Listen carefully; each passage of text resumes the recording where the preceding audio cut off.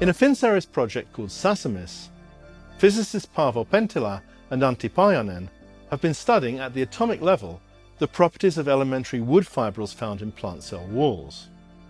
Exact location of the hemicellulose is not clear, because even in spruce, of which we know quite a lot now, even there we know that also all of the components like cellulose, hemicellulose and lignin are somehow linked to each other, so they are close to each other.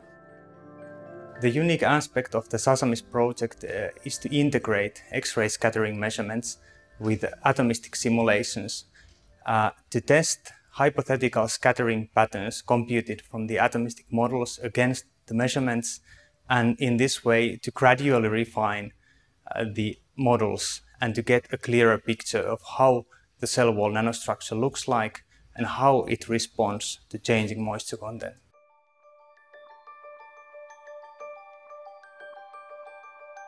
The Sasamis project has generated atomic scale models of the structure of the cellulose microfibril bundles that predict the location of hemicellulose in natural wood. Combined with experimental data, these may enable us to understand and then manipulate the interactions of wood-derived materials with water. Wood in general is suitable for the X-ray scattering measurements because it has a very strong orientation of the fibrils.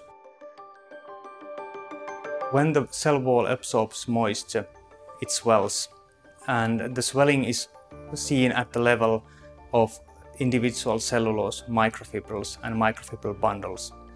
From the scattering data, we see an increase in the interfibril distance, so plain swelling. But what is interesting is the mechanism that leads to the swelling and what happens in the space between the microfibrils that is, according to current knowledge, occupied by hemicelluloses. I think the role of water is very crucial for the properties of wood as a material on one side, and on the other side also for a lot of applications from wood and basically all kinds of plant cell wall based materials.